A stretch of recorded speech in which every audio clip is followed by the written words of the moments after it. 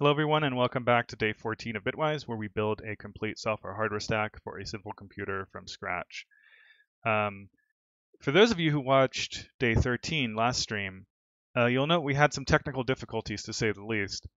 In the first half of the stream, I started doing a walkthrough and a demo of vTune, and then we somehow got my computer into a state where performance had tanked, my fan was permanently spun up, and no other profilers could apparently run.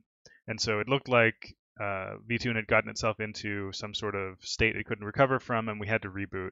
And then that split the stream into two parts, and then the second part I didn't record locally, so I had to download it from Twitch for the YouTube upload. Just a disaster all around. But at the very, very end, we actually did get to something really cool that I've been wanting to do for a while. It turned out to be pretty simple once the scaffolding had been built. And that was the ability to basically synchronize the line information between Ion code and the generated C code so we can do things like debugging at the Ion level.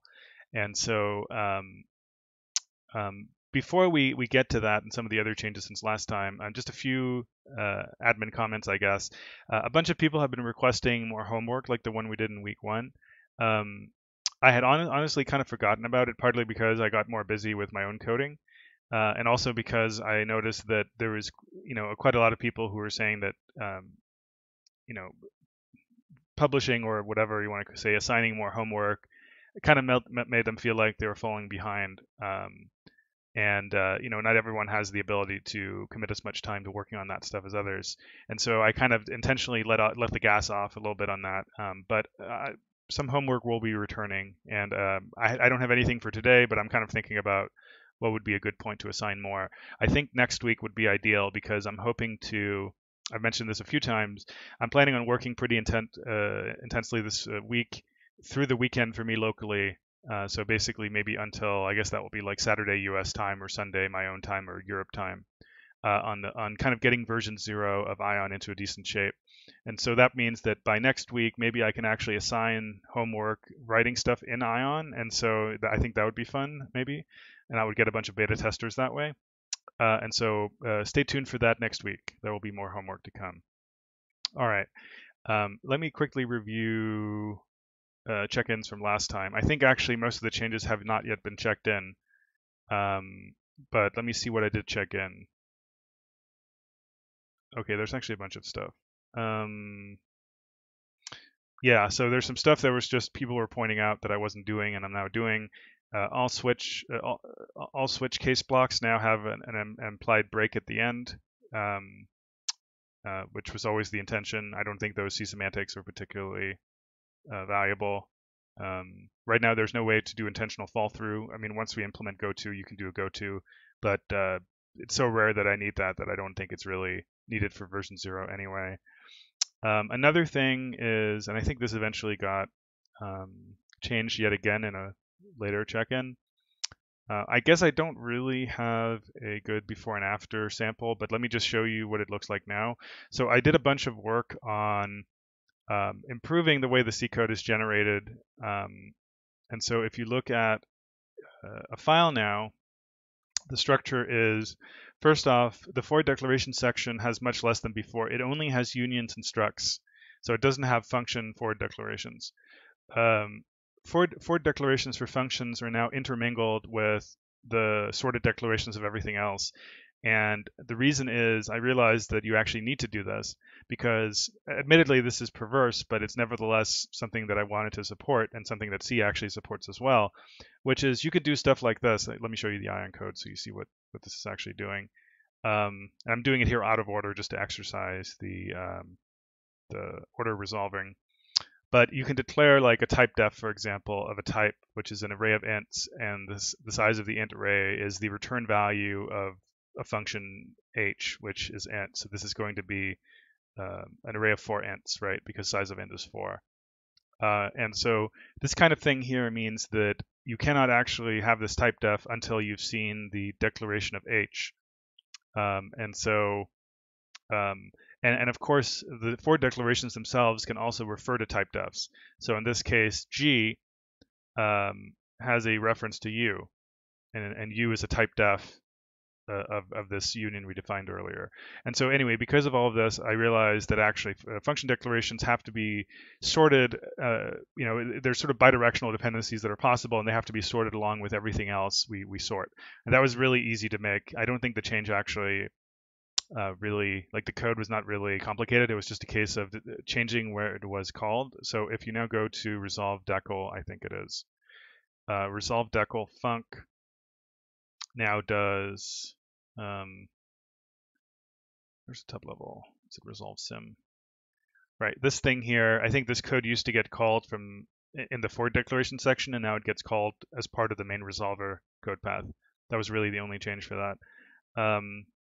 And then as before, we have the function definitions separately all the way at the end. And so now the functions are segregated at the end. So that was one change, and that kind of felt better. I also renamed some stuff here to be more evocative, I guess, and added some code samples to test1.i on to exercise that code. Yeah, this was just a small bug thing and some test cases, and remove some test code that was no longer needed. The other thing we did, which is, I guess, what wasn't checked in,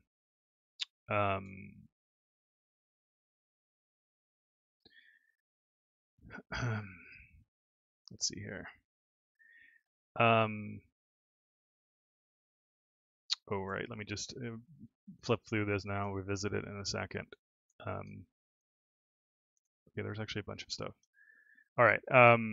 One thing we did is we do a better job of generating cleaner pound line directives. And this actually ended up helping out some other code as well indirectly. So previously in our I think I renamed it from gen post to gen sync post, so it's like synchronized position, and now the position is not just a line, but it includes the file name as well. And so what this will do is it will only emit the file name if it already doesn't have the right file name. So you can see up here it only emits the file name part the first time it needs, and then subsequently it just emits the line number. So it's less, less repetitive and also less file size. And that's the main thing. As part of this, I had to do, I had been punting this, and it's still not fully, it's still not like industrial strength or whatever, but I had to do at least some work to generate properly escaped quoted strings, because my workflow is generating these absolute paths on Windows which have backslashes. And so because of that, I had to do at least a basic escaping function for strings. And again, it's by no means complete, but it does some basic stuff. It does, well, the stuff I needed is actually escape backslashes, but it also does single and double quotes and new lines for now. All right. I think that was the main thing there. Another thing I fixed, I guess it was broken, but there's going to be a bunch more cases like these I just haven't found. But one case I fixed was this. So if you declare a variable with a type that does not have a specified size, then it will infer the size of that array from the initializer. And this is kind of an interesting case because, if you wrote something like this in C, you would expect this to say, oh, the array has size 3. But if you actually have designated initializers, then this actually works in C as well. This will, in C, this would infer a size of 11, one past the maximum index. And so this works now as well. And you can see if you look at the corresponding code. Right now, I'm actually emitting the 11. I'm not emitting, this would be legal as well. And I should do that eventually. But right now, it's just emitting the actual inferred size. But you can see it does that, and that all compiles. And the way that worked, it was a very small change. I think I just had to, in the resolver, add in this code that handles compound literals, in addition to this index counter, I have a max index, and it just keeps track of the maximum index we've seen, either an auto-incremented index or an explicit index from a designated initializer. And then if the array has no designated size, we replace that by a corresponding version of that array type that has the max index plus 1 as the size. So that's how that works for now. And again, probably going to improve that a little bit by not emitting the, we want to actually emit something equivalent to this rather than int 11 here, so that we don't hard code that. I mean, it's not a big deal, but it's fine for now at least. A few other things. I added this comma notation for cases. So previously, if you wanted to do the equivalent of this, you had to do, this. Since we don't have comma expressions, you can still do this, by the way, but you can also use commas. They're just much more. This is just a much more compact notation. And on the C code, they just generate this. So it's just the shorthand, which I thought was nice. It's nice that we don't have comma expressions. I guess you could support this in C as well, but because you do something similar in function calls where commas are not comma expressions but separators. But anyway, that is supported. What else? Maybe that's it. There's probably a few other things. Oh yeah, one thing I changed actually a couple of days ago that I didn't note is that maybe I'm already using it here. Yeah, it's in this code, which I'm not going to. The problem is this generates warnings on the C side, and I would rather avoid that right now. Maybe I should. Maybe I should. Actually, let's just not deal with that for now. But anyway, cast now looks more like CCast. So previously there was a cast keyword, and now you just use this notation. So we were already using this parenthesis colon notation for size of and compound initializers, right? So if you want to have a compound initializer, oh, I should mention this works as well. Let me show you so it actually compiles. Hopefully. If you do, you can do it this way, but you can also do, if you're so inclined, you can also do, you can do something like this. That should work. It generates the same C code.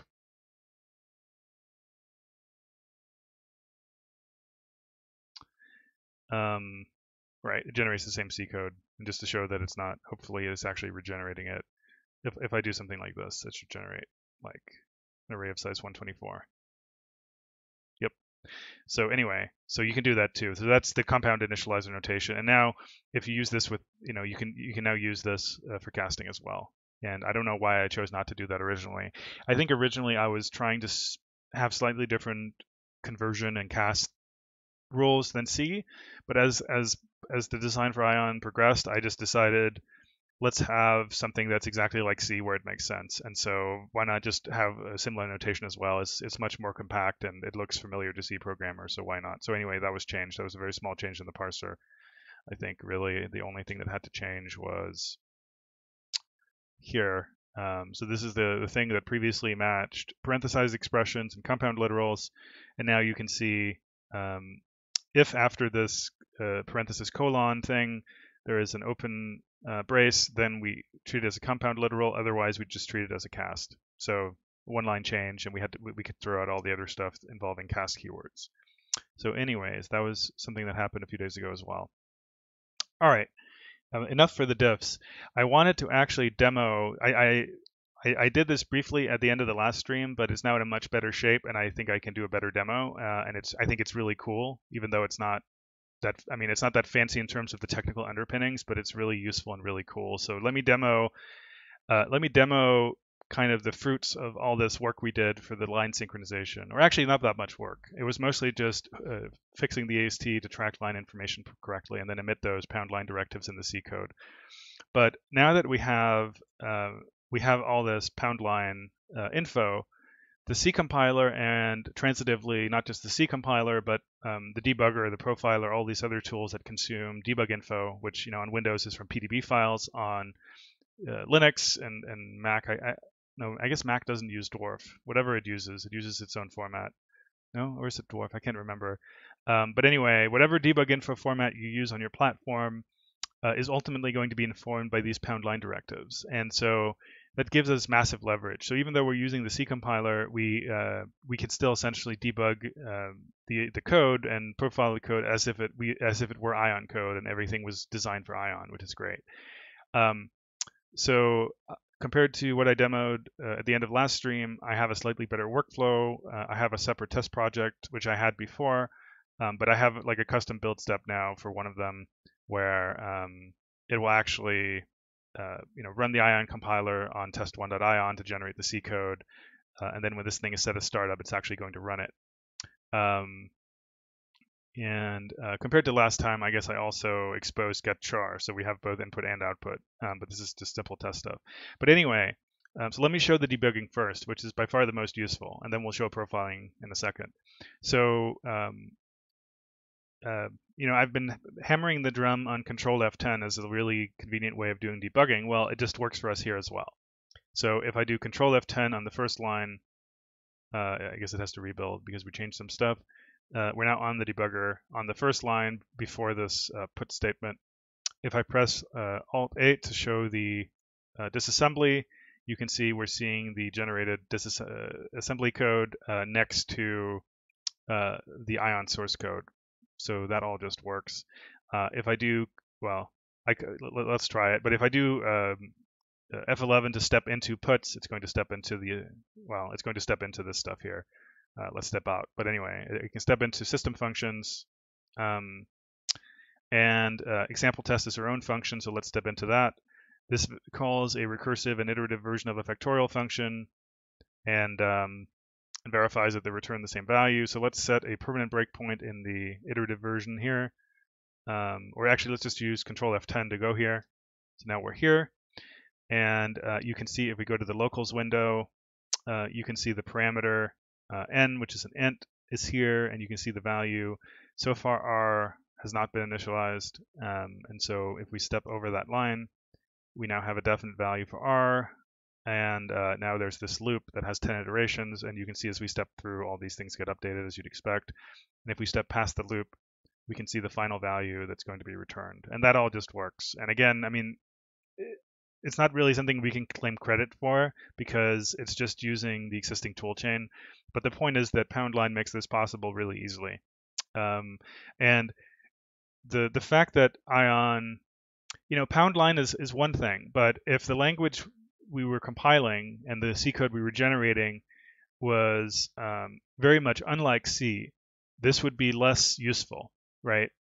Like if this was Lisp or some other weird language that doesn't have, native types and it doesn't have a model that's kind of comparable to C semantics, then you would still be able to do something like this. But what the C compiler would be seeing would be so alien to the original language that even with #line directives, the debugging experience would probably be pretty terrible, to be honest. So it's really two things that are giving us this seamless workflow. One is the #line stuff for sure, but the other part is that the code we're generating is pretty much exactly like it corresponds very closely to the C code. Or sorry, the C code corresponds to the ion code. So it's really that two-part formula.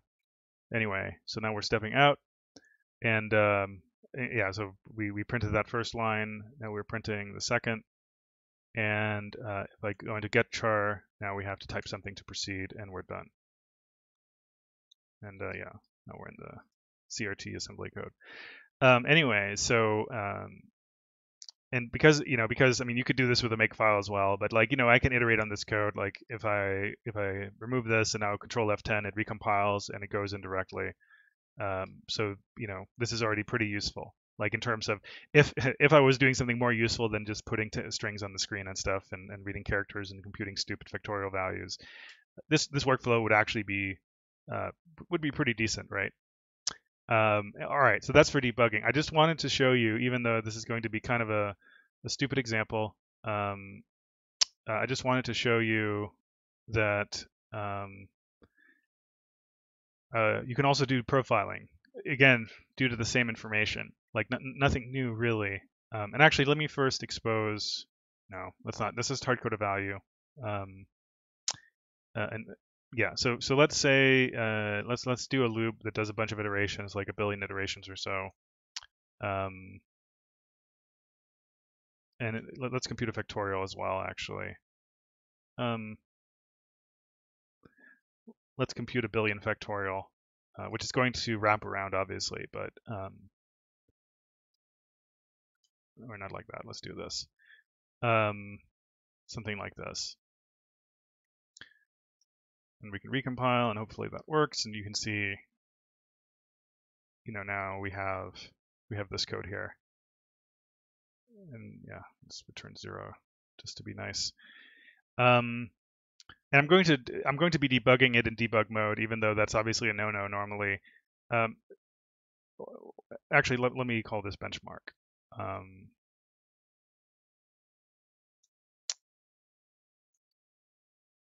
Just so we can see the call stack stuff coming into play.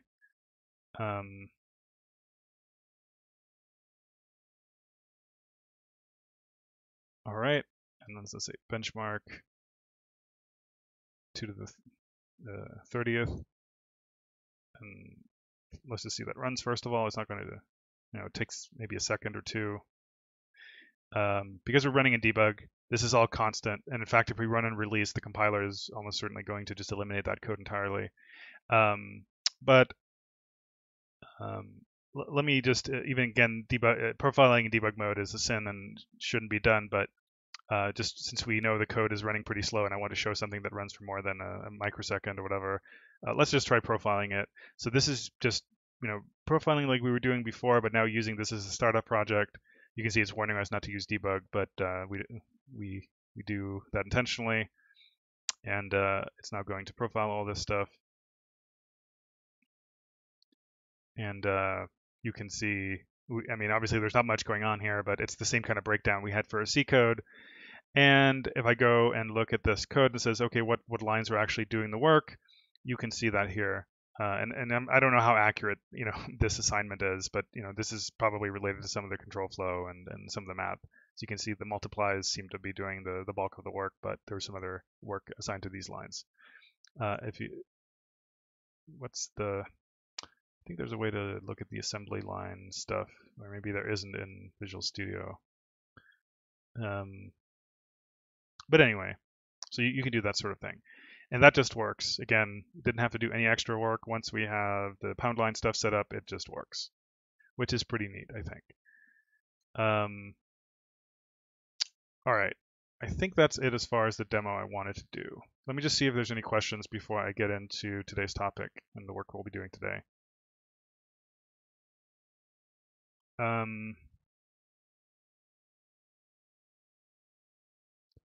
Let's see here.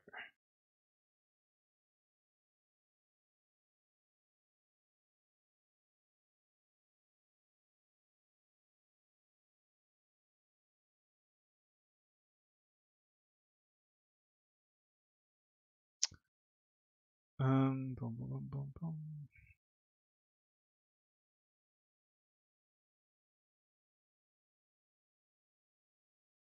Someone's asking for what pound line is designed for. Well, I think the case. I demoed this last time, but I can show it quickly again. If you run the C preprocessor,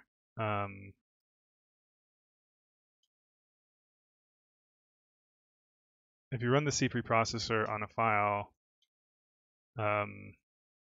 you get these. So you're actually. This is how the C preprocessor communicates to the C compiler. I tested this after the stream.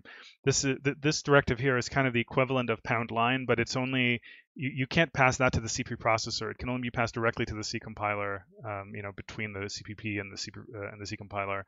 But it's kind of the equivalent of this. So yeah, when you do pound includes and stuff,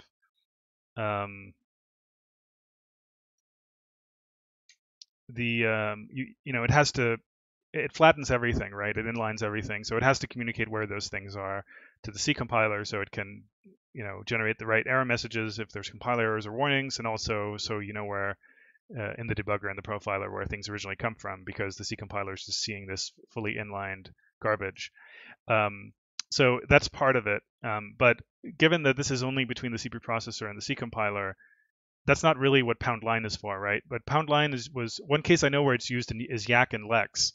So Yak and Lex, which are kind of, I guess, semi-pertinent to the stream, is like they're a Lexer and a parser generating tool.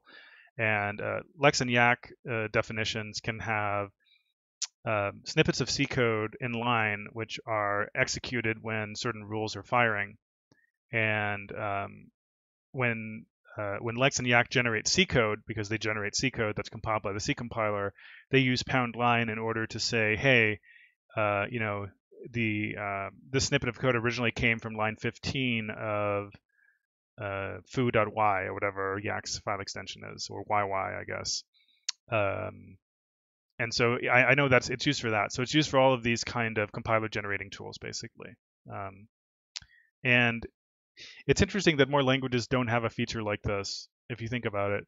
JavaScript has something called source maps, but it was added. It's sort of an unofficial standard, I think. And source maps are not. I think they're not inline. They're kind of a separate file on the side that you can specify, so that because remember nowadays, I guess with TypeScript it's still significant, but there was a while there before ES6 where everyone was using CoffeeScript or whatever, like all these other transpilers in order to make JavaScript more easy to use, and for a while those didn't have a good way to do debugging and profiling, and so they added source maps, which is this unofficial extension that serves a similar purpose to pound line, right? So it's for cases like this. It works definitely well, good for code generating tools and transpilers and stuff like this. All right. Let's see. Someone was also mentioning that NIM, which I don't know a whole lot about, but I know it's a new language that's designed for systems programming, and it generates both. It can generate C and it can generate other target languages, I think. Someone was mentioning that apparently debugging NIM code is not very convenient right now. And they were asking why can't they do the equivalent of pound line to get a similar workflow? And the answer is, I mean, I don't know. Maybe they do that, but I also don't know if the way they generate their C code is so dissimilar to their original NIM code that it's less useful. Is basically, I don't know. But in theory, you can do this for any language, but it works better if the source language and the target language are, more similar, basically. All right. Right, and you also wanted, I would say, especially for local variables, this is actually something that will have to change for us once we support packages and namespacing and stuff. But if you step into a function, right now both the globals and the locals have the corresponding names. Why didn't that run? Oh, I guess we removed it. Let me just step into it then. Right now, the locals and globals have the corresponding names in the NIM side and the C side. So you can see it's N and R, and it's I for this iterator, and so on. That's going to remain true for local variables always, but for global variables, we will eventually need to do some prefixing. But it's going to be pretty predictable, right? Like the globals will have like package name underscore on the C side, and there won't be.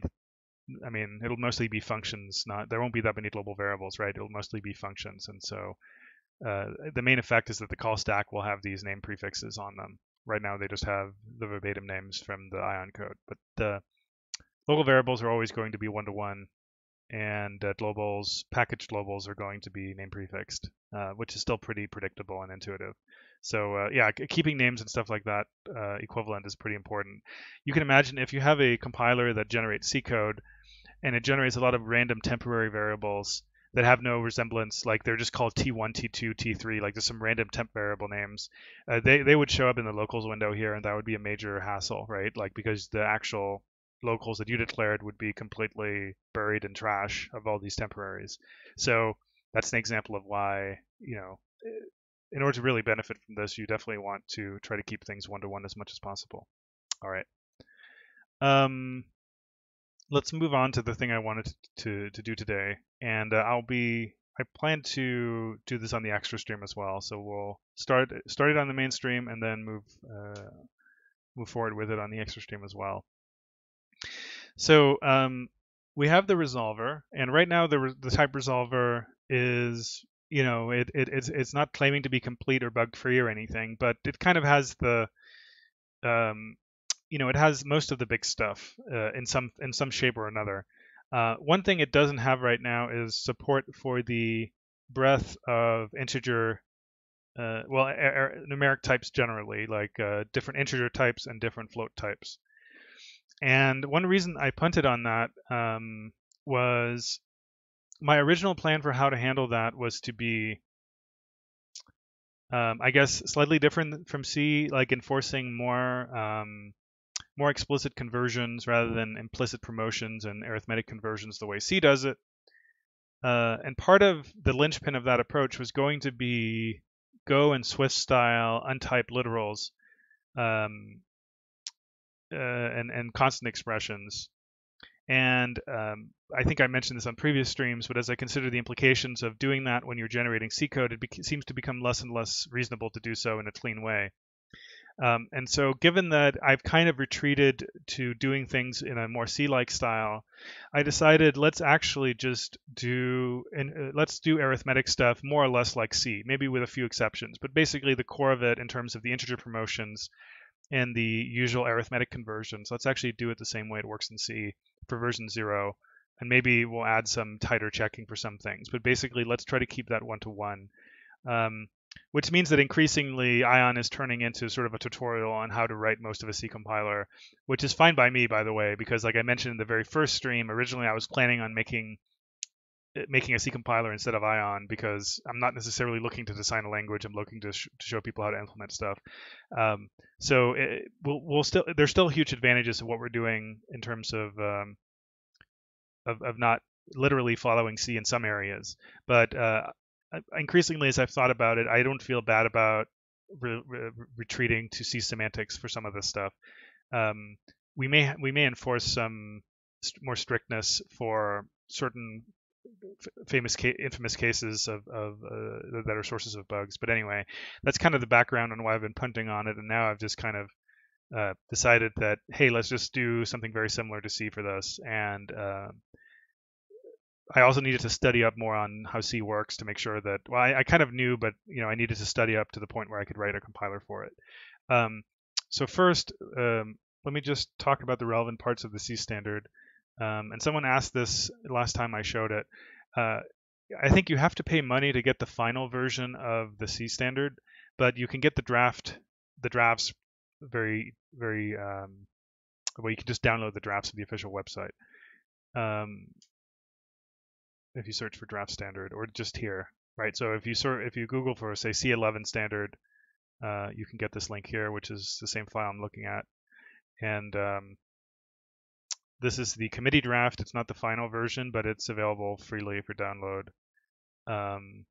And if you're trying to look at the parts that have more or less stayed the same for 10 years or whatever, even though it's a draft, I mean, I assume the way they make the drafts is that they take the final version of the previous standard and they add changes to it. So I assume that for the core parts, this is essentially final because they're not going to muck around with the stuff that's been the same in C since the 80s, right?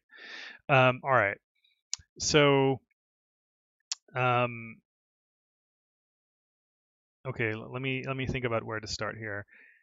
Let me first just write some code snippets to show you the kind of thing that I have in mind. This is something that, when did I start programming in C? I started doing a little bit of C programming maybe when I was 12 or 13, and at the time I didn't have any proper way to teach myself. I basically just I was really into the thing that got me to look at C was I guess DQMUD, which it's kind of a precursor. It's like a text-based MMO basically. But this came with source code, and it was written in C. And I just kind of learned from looking at the source code. In hindsight, the code is not very good, but it has the benefit of being kind of very raw. It doesn't have any interpreted languages or whatever. And so if you wanted to do pretty much anything except just do data definition, you had to go and write C code. And the good news is the C code is pretty straightforward, but I basically learned C originally by just kind of making changes and not knowing what I was doing. And in particular, I remember pointers. I didn't really know what pointers were, so the way I would get stuff to work was I would make a change, and 9 times out of 10 it would result in a sec fault, and I didn't know how to debug things. I would just revert the change and try it again until it worked, if I could ever get it to work. So that was the way I learned, which is not a very good way to learn. But even after, I mean, eventually, I guess I tried to read the Kernighan and Ritchie book, the C programming language, but that book is, especially for a kid, is very hard. And I think even for good programmers who are adults, it's not an easy book at all. But I guess the point is that I never really learned C formally until fairly recently, like maybe the last 10 years. And so I think that's how most people learn it, actually. They just sort of pick stuff up and agglomerate knowledge over time and learn what to avoid. And they often program in a subset of the language so that they don't truly have to learn the language in full. And I kind of gave an example of that when we were generating C-type declarations of how this is extrapolating from my personal experience, but people tend to learn these fragments of the language where they're comfortable in, and they kind of can put them together to do what they want, but they never really necessarily understand the full semantics. And most of the time, that's fine. So an example of that, for me at least, where for a long time I don't think I fully understood how C works, because you can get away with a partial understanding for a very long time, is the way the so-called integer promotions and usual arithmetic conversions work. So suppose you have uint 8, you have some uint 8s, and I could write these as chars, right? But I'm just going to write uint 8 to be very specific, or maybe I will write them as chars actually. So what is the type of a plus b? Intuitively you might say, well, a is a char and b is a char, so a plus b is a char, right? That seems reasonable. That's how most things work when you think of kind of like there's a closure property of these arithmetic conversions, or sorry, arithmetic operations. But in C, that's not actually how it works. The way this works in C, and I'm sure people know this, but I'm just going to rehash it. Oh, and you might do it like this, right? The way that works in C is A is promoted to an int, B is promoted to an int, is then adding to ints, yielding an int. The int is implicitly converted to a char.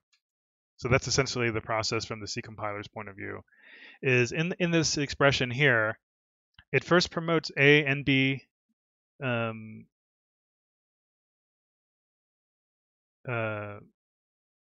it first converts A and B to int, and I'll talk a little bit about what the different options are for this. But for now, let's just say that these get promoted to ints. And these are called I think they used to be called the default integer promotions, but the standard now just calls them the integer promotions.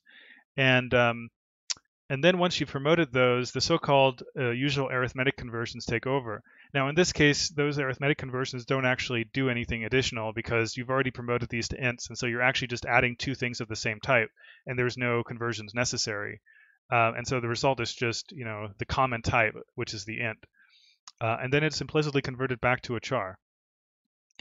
And the reason you can get away for being a C programmer for a fairly long time without ever quite realizing this is how it works is because of this implicit conversion here. The fact that the int is implicitly converted back to a char means that you can write stuff like this, and it just seems to, like, the types fit, right? Like, oh, a plus b can be assigned to a char, and that kind of fit my model of how it worked in the first place, so maybe that's kind of how it works. And in addition, as long as you're only doing addition, subtraction, and multiplication, at least without signed integer overflow, which is undefined in C, the additional thing that makes this kind of hidden or easy to not confront, I guess, as a programmer, is that so-called temporary overflow is okay, right? Like, as long as you're only dealing with unsigned arithmetic, meaning even if I'm going to add these two things, and I guess maybe I should say unsigned char just to avoid, because char can be signed. Unfortunately, there's a weird thing in the C where char can be signed or unsigned. But let's take signed overflow out of the equation. The fact is, even if this computation was done, like, if we do it with wider precision for the intermediate computation and then convert it to a narrower type at the end, it would be the same as if we had done all the intermediate steps with a narrower precision, right? And I mean, this is maybe it would be a better illustration if there were like more operands, but like if you have something like this. This is the same as doing the full computation without any modding and then modding out at the end. this is a little bit like this explanation is not supposed to make total sense if you don't know what I'm talking about here. But anyway, the point is one of the reasons that it's easy to get away with this flawed mental model of how C works is that for most operations, it doesn't really matter. If you end up assigning the final result to a narrow type in the end, it doesn't really matter for almost any case that is unsigned that you actually had wider precision for all the intermediate steps, because you throw all of that information away at the end and it would have been the same at the end, even if you had done everything in the intermediate stages with the narrow type. The main case where this differs is if you have right shifts, or there's probably other cases, but like right shifts or divisions. Because, for example, suppose you have, this is based on an example someone brought up on the Discord this weekend, so I'm just going to use it. But suppose you have, like, I don't know, suppose you're trying to do a saturated addition is actually good. So let's call it, let's say, saturated addition. So you have two operands that are unsigned here, and then, well, in this case, it really does matter, right? You can do this, and you know, you can say if this is wider than this, then that. Otherwise, do this. So something like this.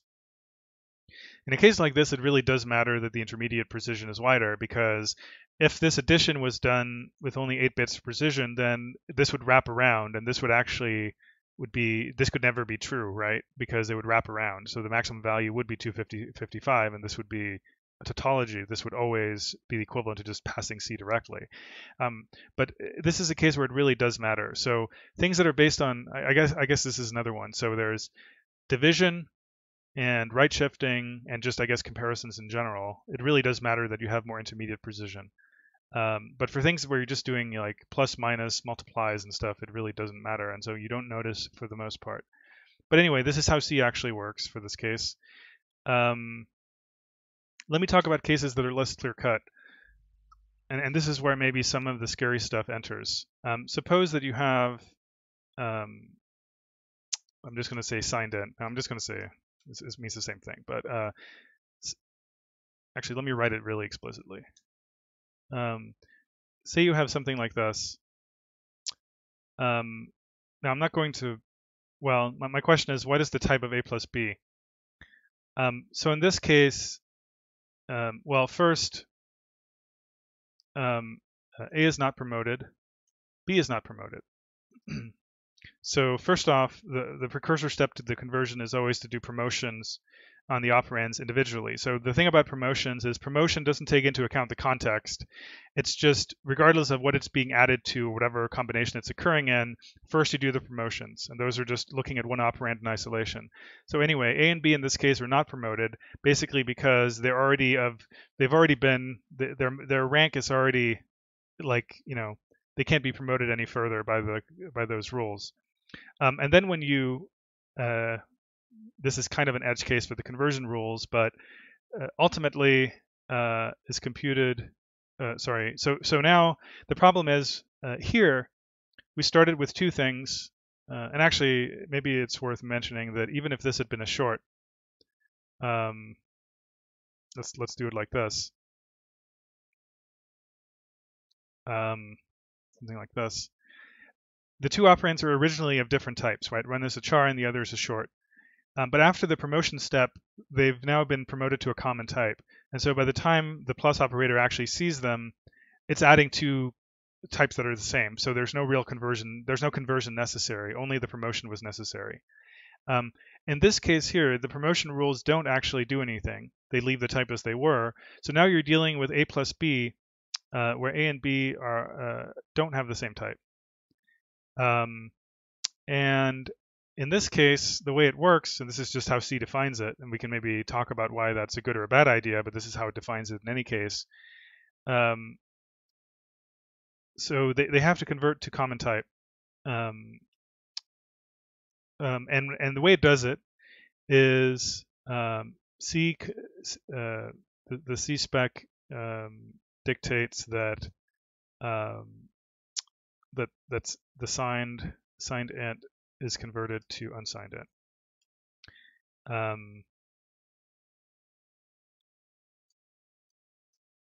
So essentially, you can think of it like this, how the sum is computed. Result is unsigned. So that's how that works. So this is a case where the promotions don't kind of accidentally generate a common type, and then the conversion actually needs to do some work in order to find a common type for the operands. And this case here is kind of annoying because, you know, if you wanted to do a lossless computation, you could imagine promoting them to, like, you know, if int is 32 bits, you could imagine promoting to some sort of signed 64-bit quantity, and that would be able to, in the same way that if you take a signed short and an unsigned short, promoting both of those to signed ints would let you do would let you embed both types in some lossless wider type, and do the computation there. You can imagine C could have decided to say, hey, let's promote these things to signed int 64s. Which, I mean, like signed long, right? Something like that, assuming that was wide enough to accommodate them, and then do the computation there. But that's not how it defined it. And in any case, even if it had defined things that way, you would just kick the can down the road, because what if you were adding signed long and an unsigned long? Now you're kind of out of room. You can't really promote this to anything else. So anyway, C doesn't do that, but even if it had done that, it would just raise the question of what do you do in this case here with the long. All right. So that was one case that's kind of tricky. In general, the way the rules work is you do the promotions, and we'll talk about exactly what the rules are for promotions. But then when you get past the promotions and you're doing the conversions, it basically tries to convert from the narrower thing to the wider thing. So for example, I believe this is, actually, let me look up that case, because now I'm not 100% sure. I think it always promotes to the wider rank. Why is it not bringing up? Sorry, it's not bringing up my my PDF viewer.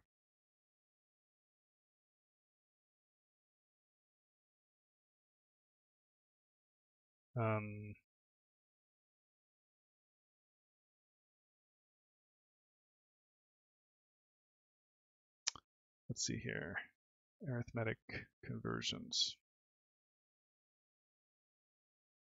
Actually, let me just explain how it works first. Let me go through the promotions first and then the conversions, and we'll look at what the standard says. Let's look for the promotions. Right, so this is almost exactly the case we looked at. But this is maybe talking about some representation stuff rather than but you can see here it says both of these are promoted to int size, and then those are added, and then finally it's truncated.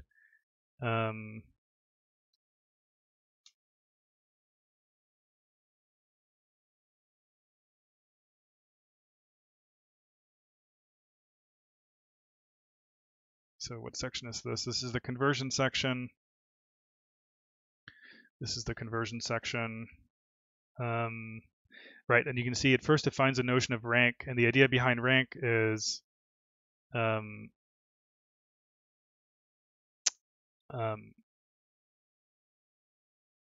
you're supposed to have this linear ranking of types according to, it's only really like roughly like let me write out the kind of thing that they have in mind. Like they want to have this kind of rank assignment that goes something like this, you know, something along those lines. And the idea is that this represents what is conceptually at least as wide as things in the previous of the lower ranks. The thing that they mention here in the first item is that even if they have the same representation, they're not supposed to have the same rank. What I mean is, so for example, with the standard ABI on x64, and I guess this is true on both Windows and Linux and Mac, int and long actually are the same representation. They're both 32-bit. So long is not really wider than int. Nevertheless, long has higher rank than int. That's the idea. So that's why this rank concept is there. It doesn't necessarily reflect whether You know, C has this. So let me write this in parallel since it's probably good to illustrate the point. C does dictate that the size of these types and what values they can represent have these inequalities, but you can see the inequalities is less than or equal to, not strictly less than. Whereas the ranks are strict. So even though on the standard x64 ABI, these two things are actually the same size and have the same representable range of values, long has strictly higher rank than int for the sake of doing conversions. So that's the notion of rank. Right, you can see they say here what I guess, yeah, you have to say signed because it's not automatically signed. You don't know. And then what do they say about unsigned? Right. And like signed T is equal to rank unsigned T. So two signed and unsigned counterparts have the same rank. And then let's see here. This is just saying that rank is transitive. And then here are the default integer conversions, or sorry, no, this is the promotions, the integer promotions. You can see anything that has integer conversion ranked less than or equal to rank of int or unsigned int can be used in a context where one of those is expected. So meaning anything to the left of here can be used in a context where an int or an unsigned int is expected. That's basically what we were talking about up here. Those are the integer promotions. And then there's some special stuff here for bool and whatnot. And the way it decides when it's doing the promotions, the way it decides between int and unsigned int has to do with whether it can accommodate all values of the original type. So for example, basically, well, let me put it this way. Short is effectively always 16-bit, right? But it would actually be legal according to the C standard for short to be 32-bit and be the same width as int. And if that were the case, then unsigned short could not be promoted to signed int because, you know, it would already be like it would not be all the values of unsigned short in that case would not be representable. But practically on the systems we care about, short is always strictly narrower than int, and as a result, the rules they're talking about here essentially amount to saying anything that's short, whether signed or unsigned, always gets promoted to a signed int. That's it. That's basically the bottom line. As long as short is strictly narrower than int, that's always the case. So either signed short or unsigned short, or signed char or unsigned char, they all get promoted to int when you're doing the integer promotion. That's basically what it boils down to. And then as they say, all other types are unchanged by the integer promotions.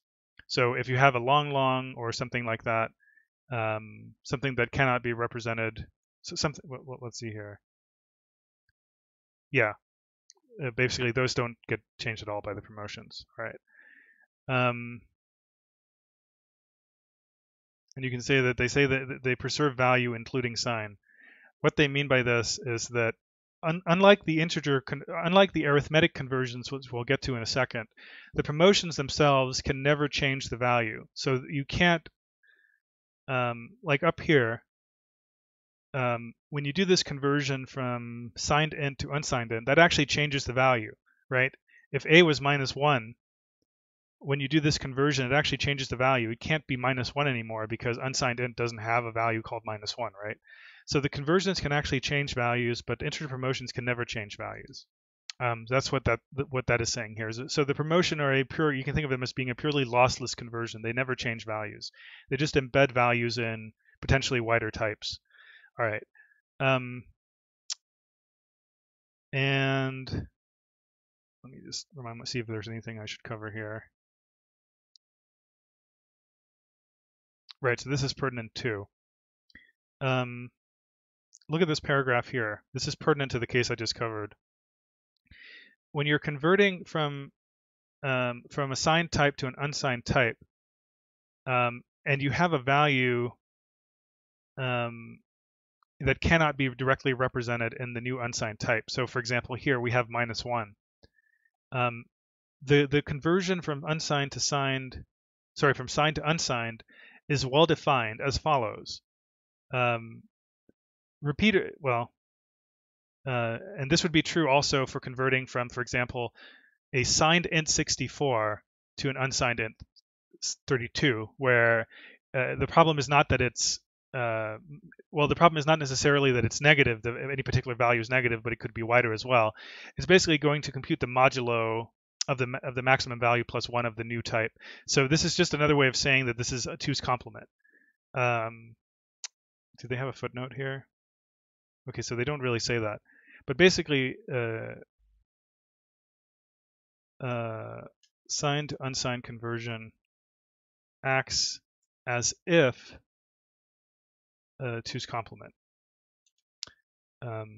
Actual machine signed integer rep need not be two's complement, but on two's complement machines, the conversion is just passed through. So that's basically how they define the conversion here, is to say, if you have -1, for example,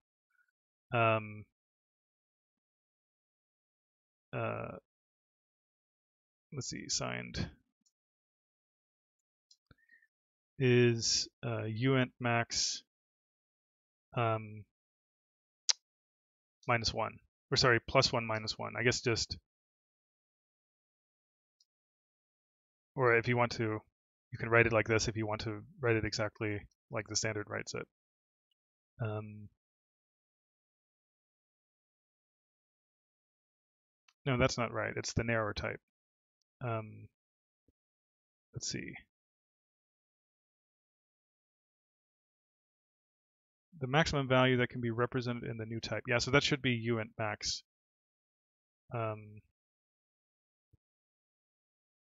One more than the maximum value that could be represented,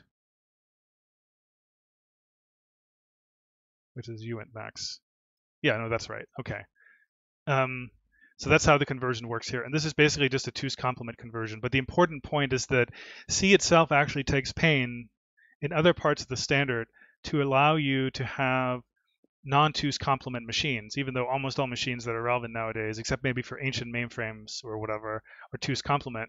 But in this case, for this specific kind of conversion, it says that the conversion should act as if you were having just a two's complement conversion. And the implication is that on two's complement machines, they don't have to do any additional work. If you're like on a signed magnitude or one's complement machine, this step will actually take some additional instructions to execute. But if you're on a two's complement machine, like any machine that you have access to most likely, this essentially just amounts to taking the existing value in a register or a memory location, but now interpreting it as being unsigned rather than signed. But you don't actually have to do any computation. So that's how they define that. And in the case where you have something like, for example, I don't know. I mean, this is, I guess, pretty intuitive as well. Something like uint64. If you're converting, I don't know, if you're converting uint64 max to this, the way this is converted is now you have to subtract in order to make it narrow, and it would be something like this, which would be, I guess, would actually just wind up being, let's see here, I guess, like that, right? Yeah. This is what the I think the math would work out to in this case. And again, this is just like masking off the top bit, like the top 32 bits or whatever. But it defines it not in terms of bits, but in terms of this kind of modulo computation where it's adding or subtracting the maximum value plus one of the new type. All right. Sorry, this is a little bit all over the place, but I wanted to cover the high points before we start talking about how you handle this in code. The other part of this, of course, is that all the arithmetic operations can be used not just with integer types, but with floating point types as well, both single and double precision. And in fact, C defines what it calls extended double precision, which is like long double, but we're not going to deal with that.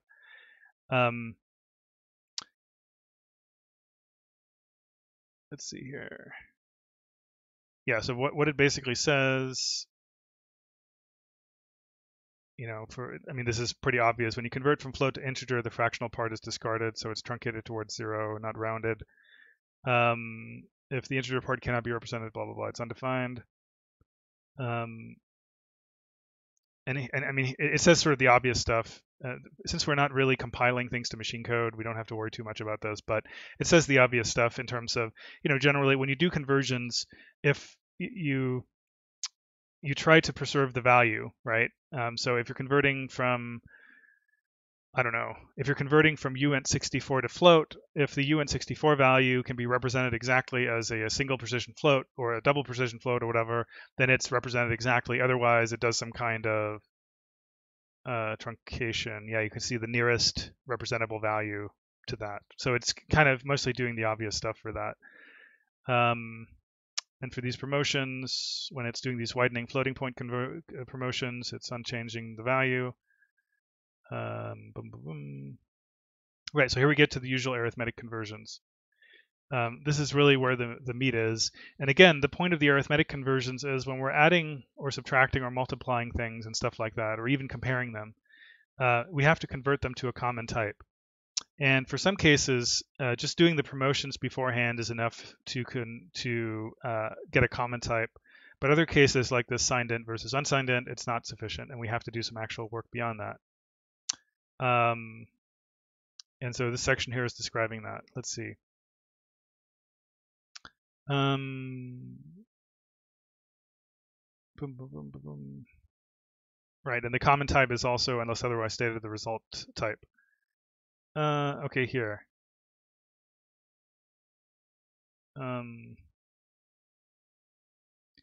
So here it's talking about how to handle kind of floating point operations. And let's ignore the long double stuff. But basically, there's this kind of if-else chain of decisions here.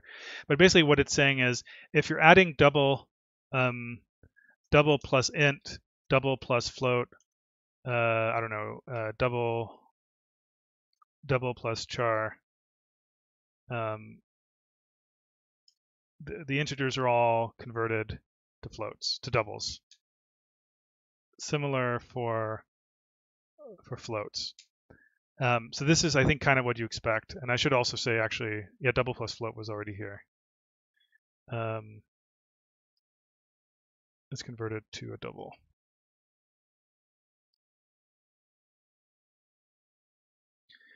So that's what they're saying there. And so this is an implicit conversion again, right? Like all the stuff we're talking about so far is totally implicit. You don't have to do explicit conversions. It's just something that happens as a side effect of doing these operations. And so once we're done with the floating point stuff, now you do, oh, right, this is where first so this handles all the floating point stuff. And then done with that, we do the integer promotions on both operands. So this is the stuff we talked about before, which for narrower things tries to promote them to int or uint basically, otherwise leaves them alone. And then again, if both types after doing the promotions are the same type, then we don't need to do any further conversion. And so, for example, in the very first case here, where we took an unsigned char and an unsigned short, and they both get promoted to ints. Now we're just adding 2 ints, and the conversions don't actually do anything. The promotions did all the work.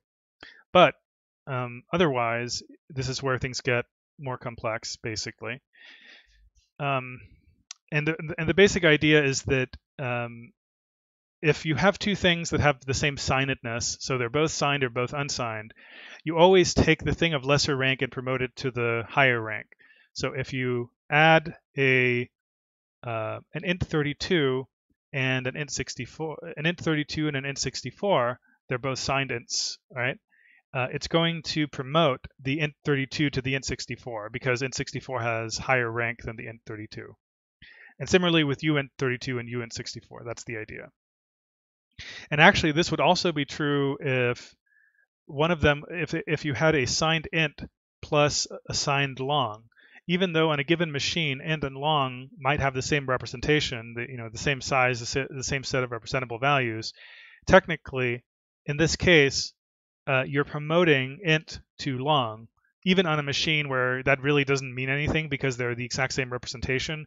Under the hood, in some sense, if you had a way of seeing what the type actually was that it was using for that conversion, it would actually be converting the int to the long, okay? And so this case here handles when they're both signed or unsigned, right? This case is for one of the operand is unsigned, and the other is signed. And what it does is, let's see, the unsigned, you have a mixed signed and unsigned, and the unsigned operand has greater or equal rank to the, yeah, so this one is interesting. So if you have, let's see here, if you have, say, short, that's not a good one. Let's take long plus, no, that's fine. Let's say unsigned int plus long, or even long actually, which is actually a tricky one because, yeah, this one is actually pretty interesting. No, that would not be the right one. So unsigned long plus int. This case here would hit this clause because what it's basically saying is the unsigned int has rank greater or equal to. In fact, long is strictly greater rank than int. Regardless of whether they have the same underlying representation in the machine, long has strictly greater rank than int, and it's unsigned. And so this would convert signed int to unsigned long.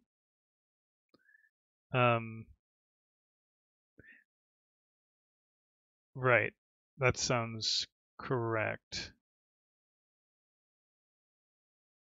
That sounds correct. So that's what it states. Basically, if the unsigned, when you have a mixed signedness of these two things, if the unsigned operand is at least as high rank as the other one, you always promote to the unsigned part. So this is also what accounts for this thing here. So these actually have the same rank, right? The signed and unsigned int have the same rank, but you always promote to the unsigned operand type.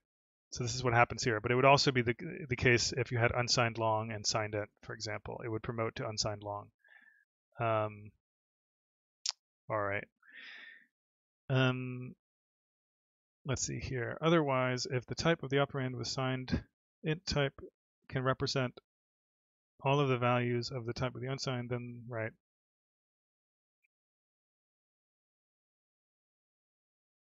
So this is saying so assuming these previous two cases don't match, if the operand with assigned int type, basically if the operand with assigned int type is wide enough to accommodate the other one, then that one wins. So for example, int 64, signed int 64 plus unsigned int 32, unsigned int 32 is promoted to signed int 64 because int 64 is wide enough to accommodate. So interestingly, this is not a lot of the previous stuff was based on rank, but this conversion here is based on whether the signed type can accommodate all values of the unsigned type. So it's not looking at rank. It's looking at, like, what's the word it uses? It can represent all values of the type with the unsigned, of the operand with the unsigned type. Yeah. And if even that isn't possible, for example, let's see, both operands are converted to the unsigned integer type corresponding to the type of the operand with signed. So this is like we make an unsigned version of the other one. So this would be, let me think.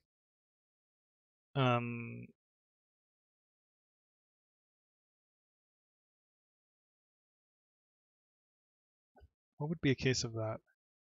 Maybe signed long plus unsigned. I'm actually not sure for that last paragraph what an example of that would be.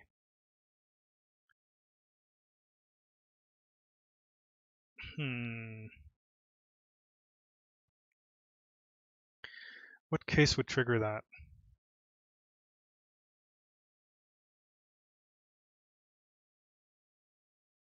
So this has ruled out that they have the same signedness. So once we're here, we have a signed versus unsigned combination. And this rules out the case where the unsigned operand type is greater than or equal in rank from the other one. And this is where the signed type is wide enough to accommodate all values of the unsigned type. And so this is the fallback case. I'm actually not sure what can hit this case. I wonder if anyone in chat can see.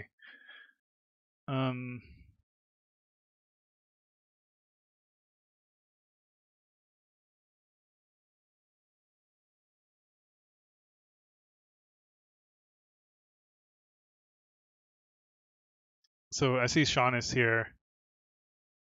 Sean, do you know what cases can fall in this final paragraph or final case? I want to just, it's possible this can't actually occur with any normal machines I'm used to, but like the decision tree here is complicated enough that I don't see offhand what falls into this case. Do you know offhand what, or anyone else for that matter, not just Sean?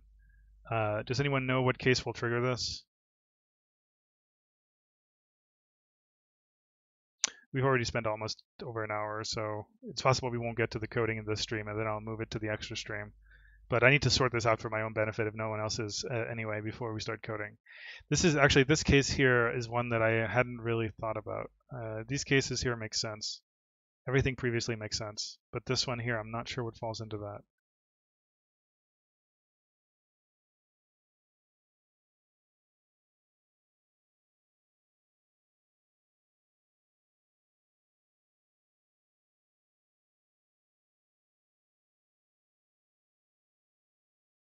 Let's see if someone already mentioned it.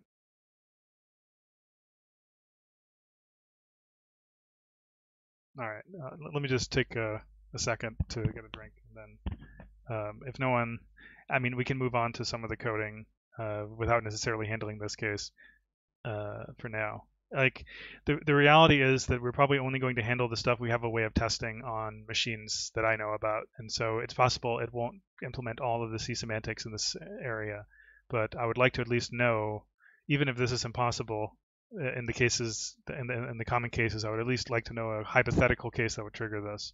And I know people who know more about the standard. I can ask after the stream as well, but let me just get a drink and then I'll start coding.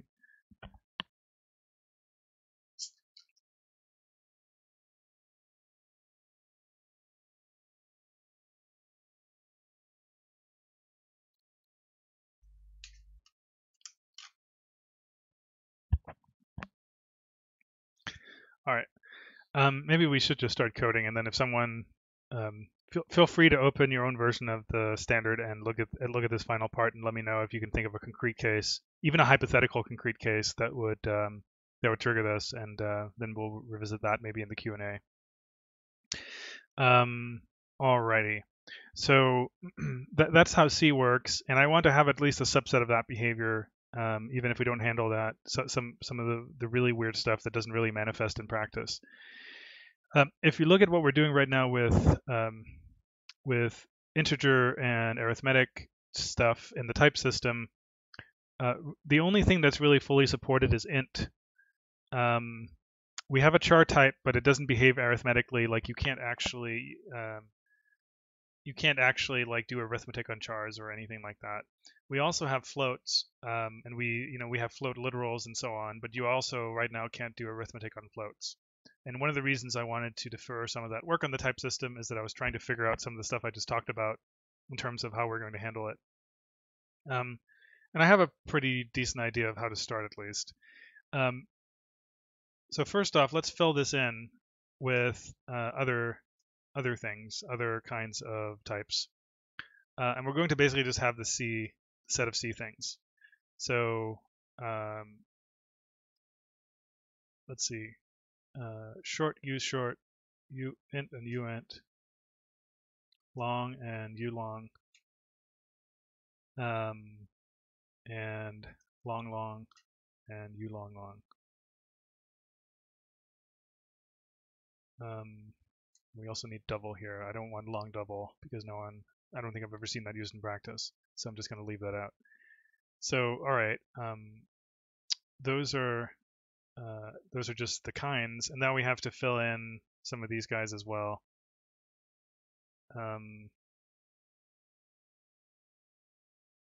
I mean, it's just going to be fairly repetitive, but I'll just quickly do this.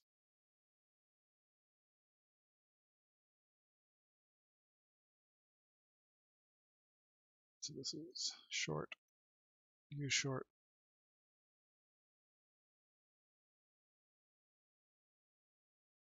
These are going to be 2.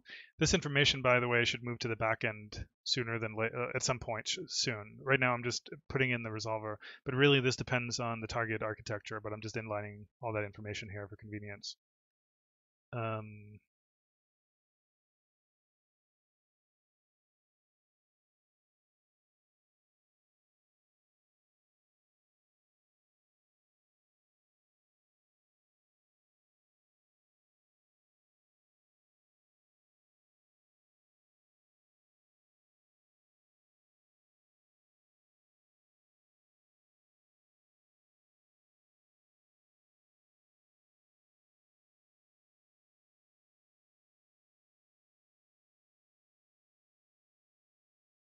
This is going to be 8 bytes.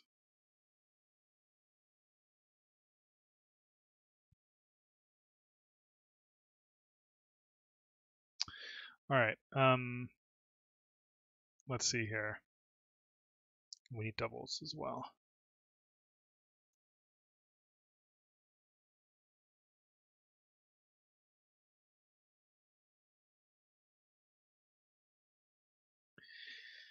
All right. So the way I imagine this working is, let's move past some of this stuff. I don't know where the best place to put it, but somewhere, I guess around here maybe. I imagine we're going to have something called promote operand. Actually, rather than returning a new thing, let me just have it operate in place. And so you will call this on something when you want to do the integer promotions to it. And so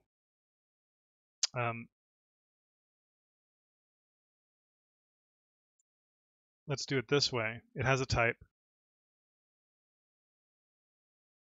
And again, I'm going to hard code this for something that behaves like x64. A lot of this stuff should really be moved to be driven by backend information rather than being like this here. But it's easier for me to get concrete given what I know about the given architecture. Then we can maybe factor that out later. And so let me just get the list up here. And actually, I guess maybe if I'm clever, I can. Well, actually, let me use switch. I don't want to be prematurely optimizing.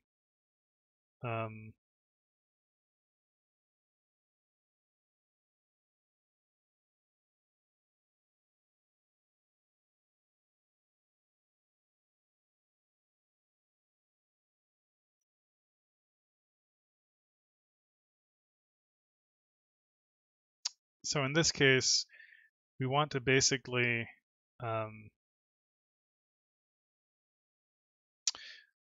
guess there's 2 cases we have to consider because we have to deal with constants as well. So that's an interesting thing I hadn't thought about. Yeah, well, so for all of these cases, we will just promote to type int. And we don't do anything in other case.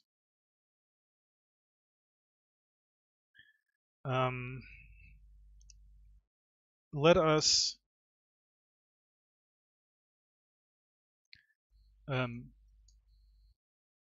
revisit this.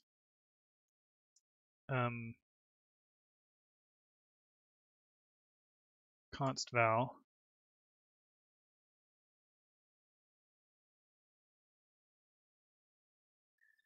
And let's have a bunch of different things for constants. So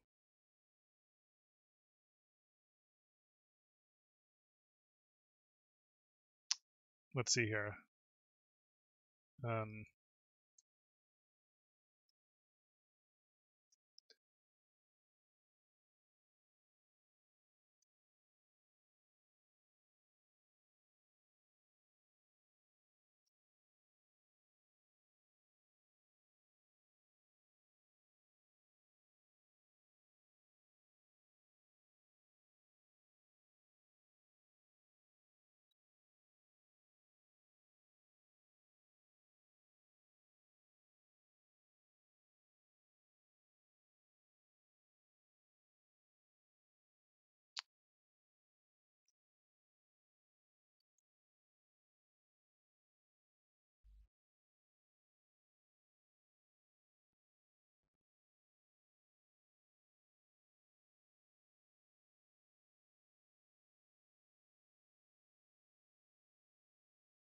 this is going to generate a, well, I think not too many cases, because anytime I was thinking about whether this is going to crazily bifurcate our constant expression evaluator. I don't think it's going to be too bad, because basically the two cases we have to deal with is ints, long longs, floats, and doubles.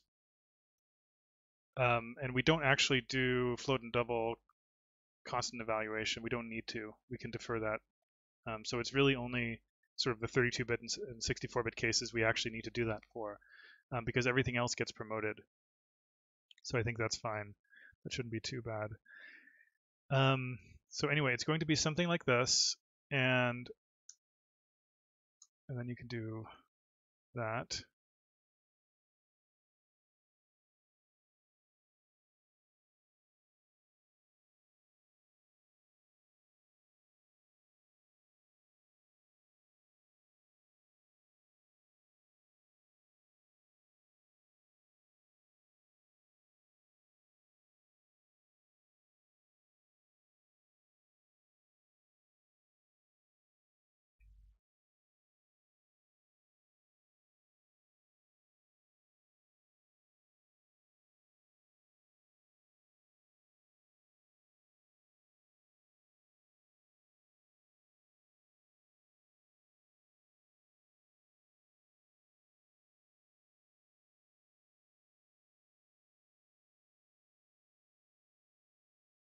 Actually, I guess we have to handle the unsigned.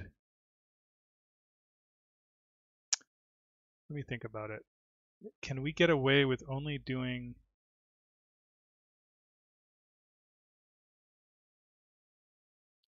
I think we can get away with only doing the 64-bit signed and unsigned math, and then just truncating it for the 32-bit case. Let me leave this one for now.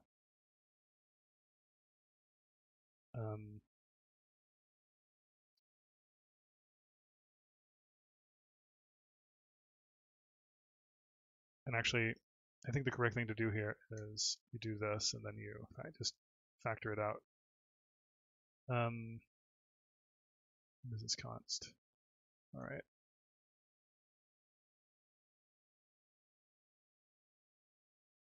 Let's revisit all of this stuff. So here we get some stuff back.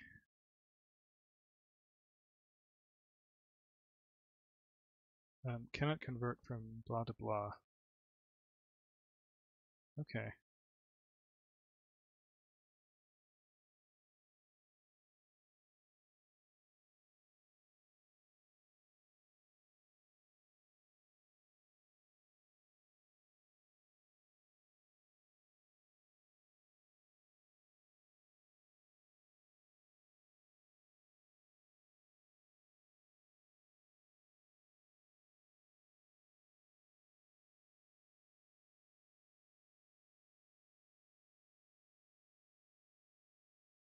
Maybe just call this val, to be honest.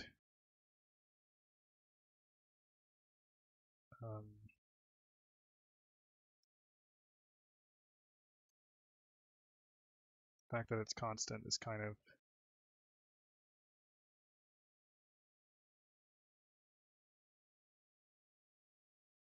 All right.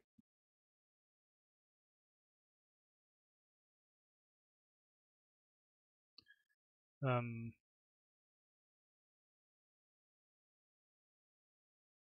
let's say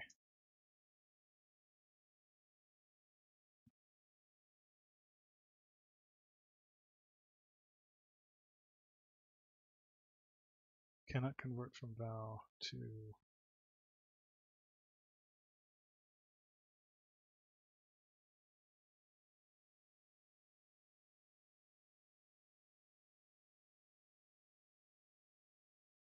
Oh, I see. So this should be I.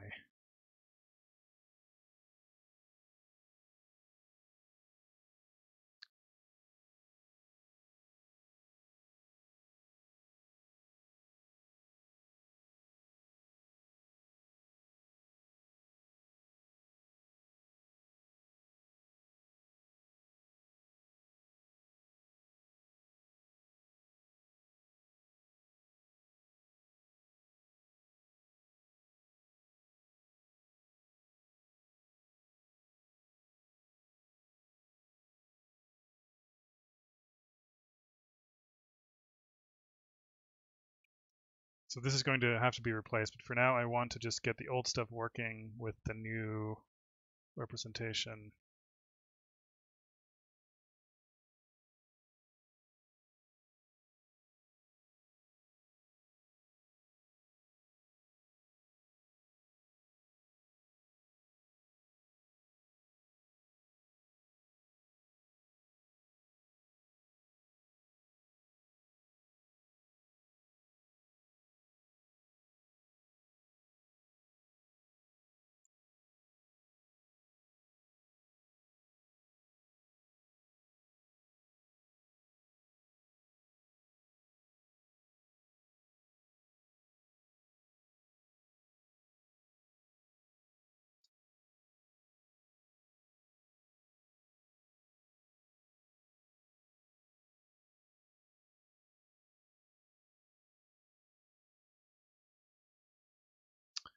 Someone's asking about the public repository. You can go to the links.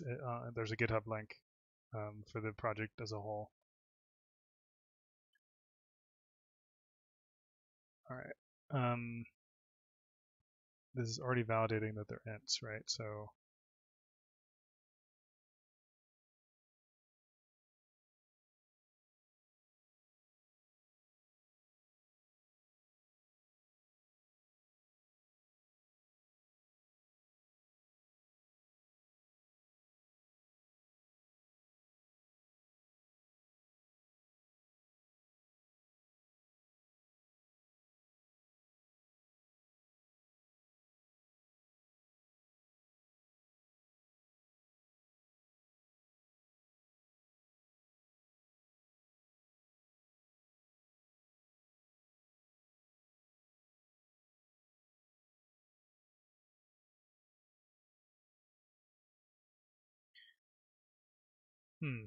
this is an interesting case.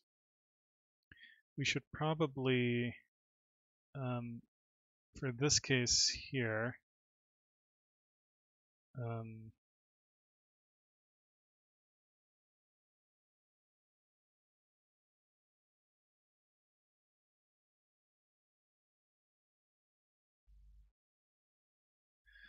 I feel like all integer literals should be represented by the same node, but they should have some sort of, I don't know, modifier, or like there should be some sort of int literal.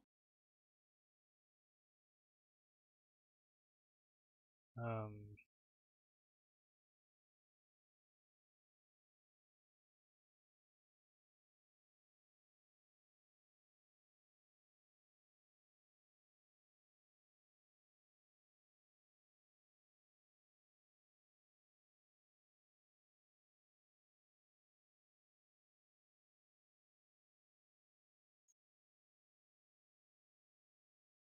but you know what? Let's just make it a plain int for now, and let's not support wider literals for now. It's probably the way to do it. Um,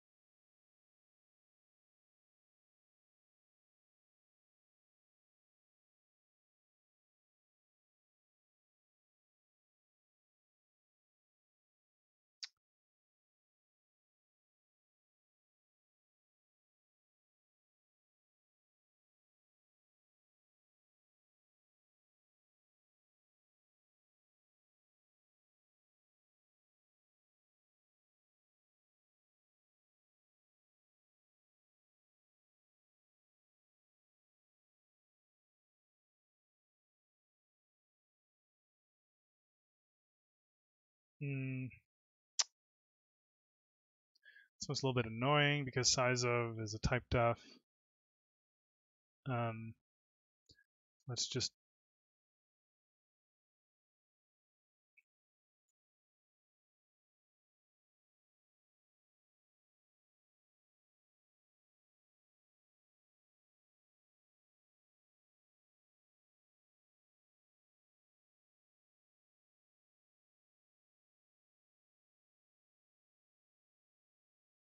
I mean, since all the values we have here kind of assume a 64-bit architecture, let's just say this is U long long.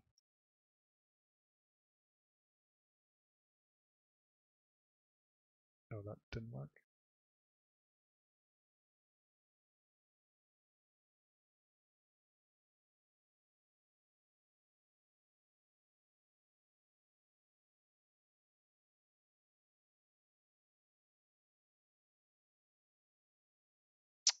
Oh yeah, I guess that won't work. Let's just be dirty.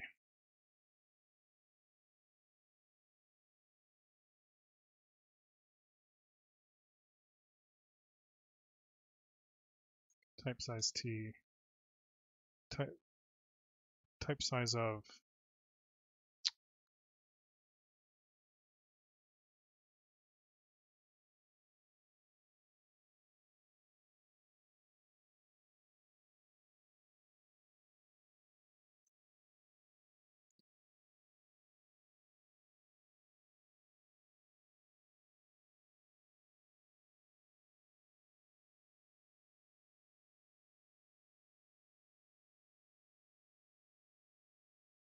Resolve constant expression.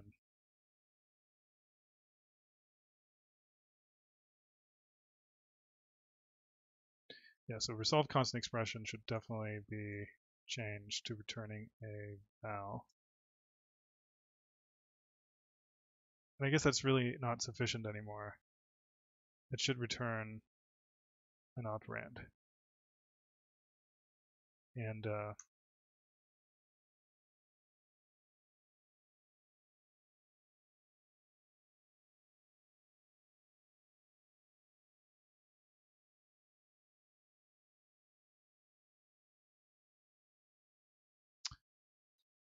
um,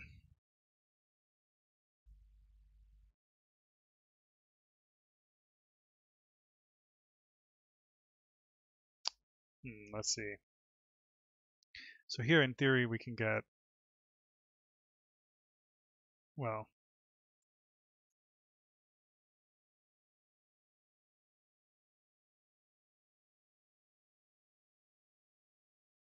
let me think about what the right way to handle this is. We know we have a constant, but let's see, is integer type size type?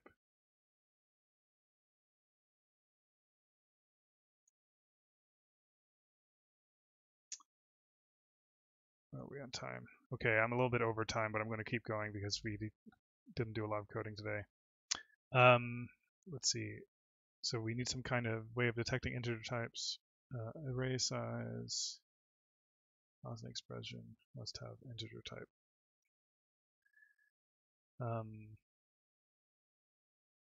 Then I would say convert operand.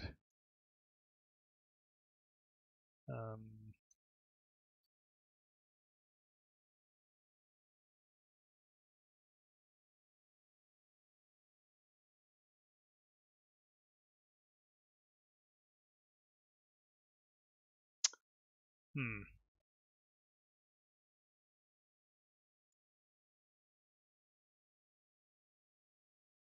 So in theory, this could be pretty much any type, integer type at this point. Um,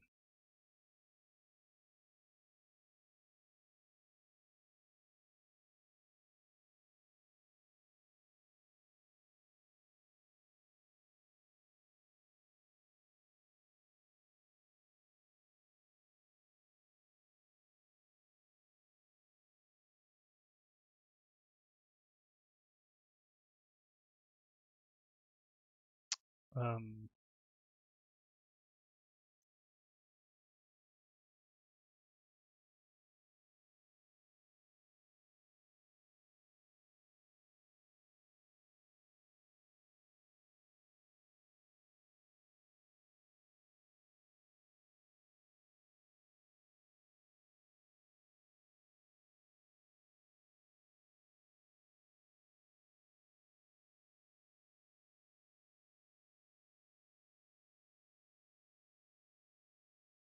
no, you know what? Let's just do it like that.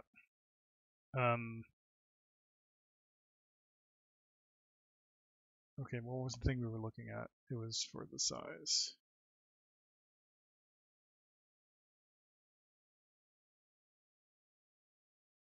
Let's just say it has to be an integer for now, like straight up, just to simplify it.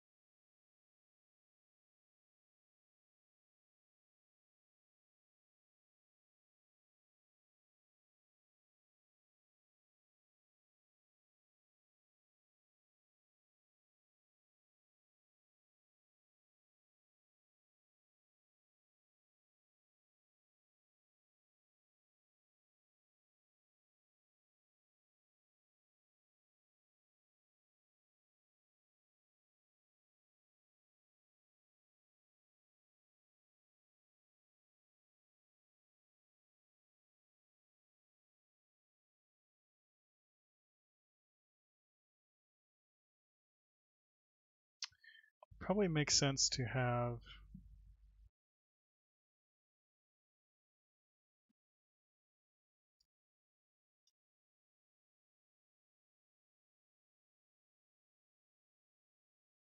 I mean, it's kind of the same thing we just did.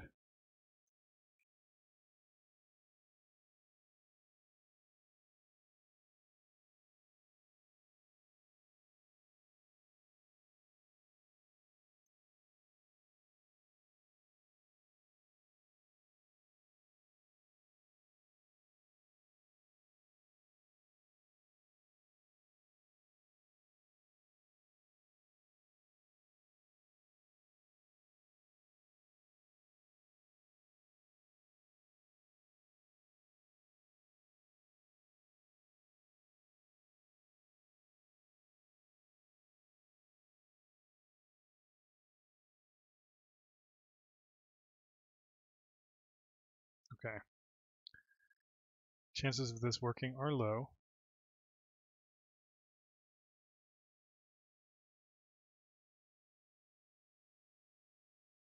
Okay.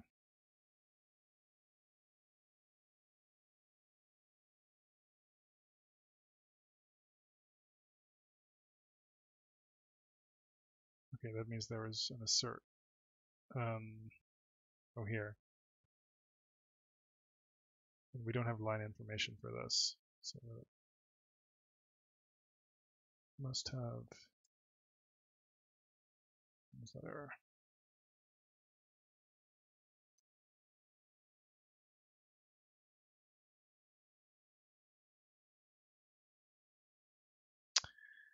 Um,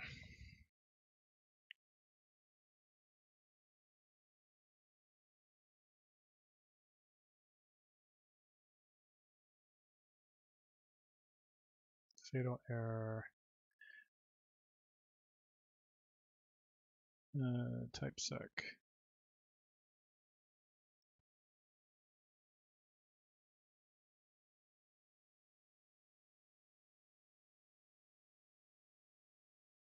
Okay, that's the very first line.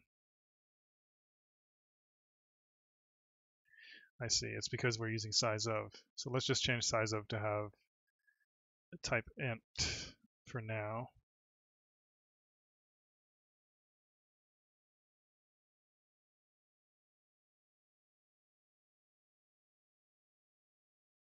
Okay, that actually works.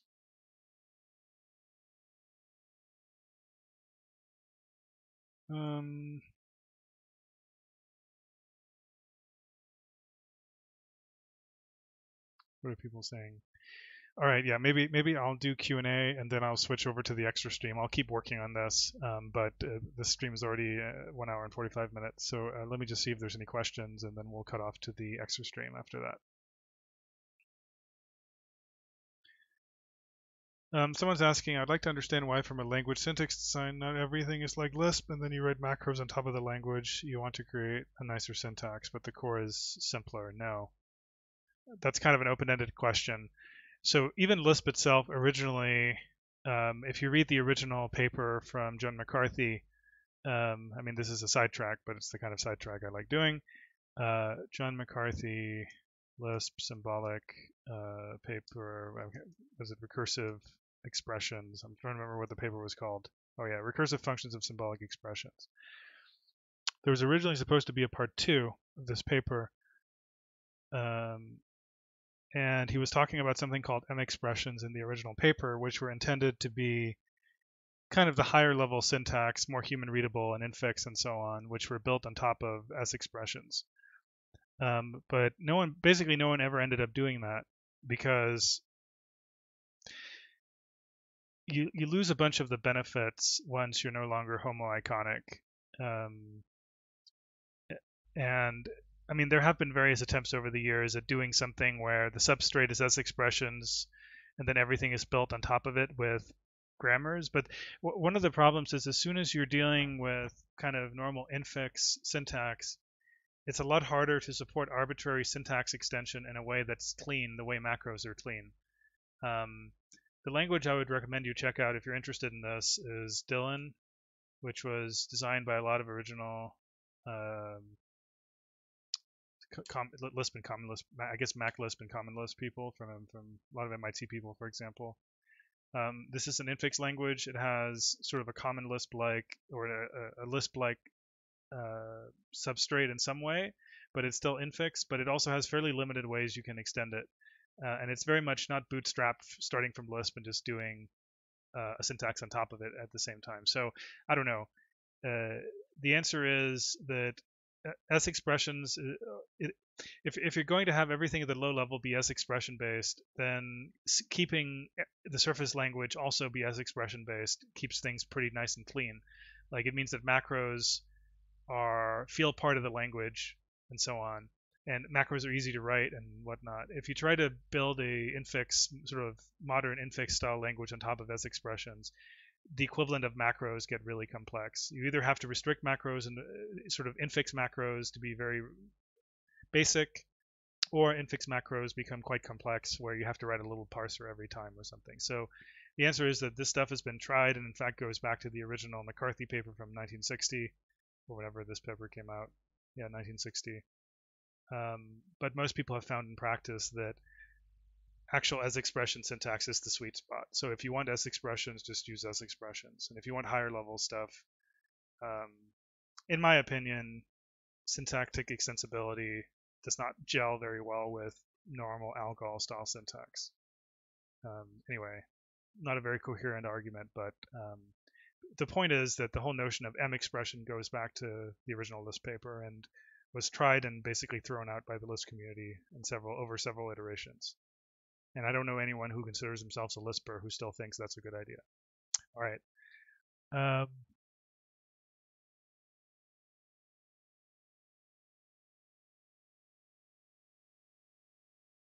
oh yeah, someone's pointing out that actually 64-bit Linux has size of long equal to 8, which is, yeah, I forgot about that. You're right. It's just int that's 4, and size of long uh, is that. So, and I mean, that's a good example of why I should probably move this to the back end. But for now, unless I'm totally mistaken, I think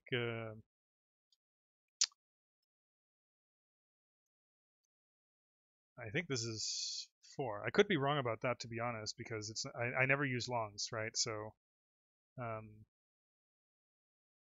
for all I know, even on Windows, I'm totally wrong. Let me just check. Because I basically never use longs, so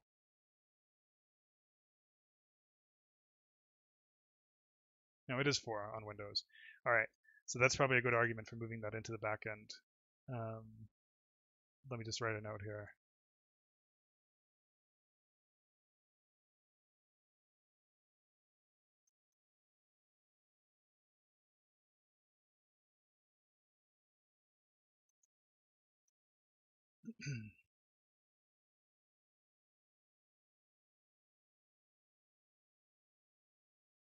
Dun, dun,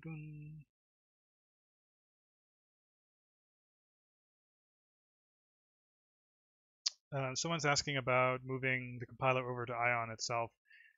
Yeah, I mean that's the goal eventually, but only when it makes practical sense. Um, the Ion compiler is complicated enough that it's not totally trivial to do that. So I'm only going to do it once it starts making practical sense, which is not for a while. Step one is to do well, what we're doing now, basically finishing that off, where we're generating C for development on the host. Step two is cross-compiling from the host to the target system, generating RISC-V machine code directly. Step three, which is the self-hosting part, which is in the future, not far future, but definitely not anytime soon, is to make it self-hosting so we can run the compiler on the system itself. So we cross-compile using the original C-based backend, cross-compile the Ion and Ion compiler to the target system and then run it on there. But really, until we have enough of a system where it would be useful to run a compiler directly on it, not cross-compiling, but running it directly on it, there's no point practically in doing the self-hosting and the bootstrapping that way. But yeah, eventually I'd like to do it. But it's a bunch of work for no good reason, especially since the language implementation right now is not stable. What is the reason to have the long type in Ion anyway? Well, the reason is we need to interoperate. For host development, we need to interoperate with the host and its libraries. And I mean, C itself has a bunch of things that are uses longs, like ftel, right? Ftel uses long.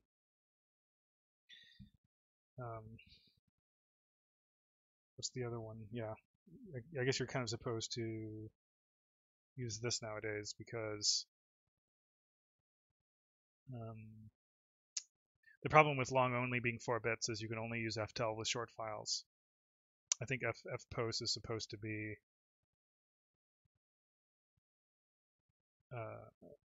at least 64 bits or something like that, or at least more flexible. But anyway, the answer is that I want to be able, there's kind of two use cases for Ion. One is for host development, where we want to be able to talk to C libraries, and those C libraries are going to use longs, and so we want to be able to express that in our type system, even if they're not, something I use very much myself in my code. It is in the C standard library, and it might be in other third-party libraries. So that's really the major reason. And once you're going 90%, you might as well include all the standard C types that make sense. Like not long double, but at least this set of things should be pretty complete for what we need. And then there's going to be type defs, of course, but these are the built-in types. Like size T is a type def, int32 is a type def, all those things. All right.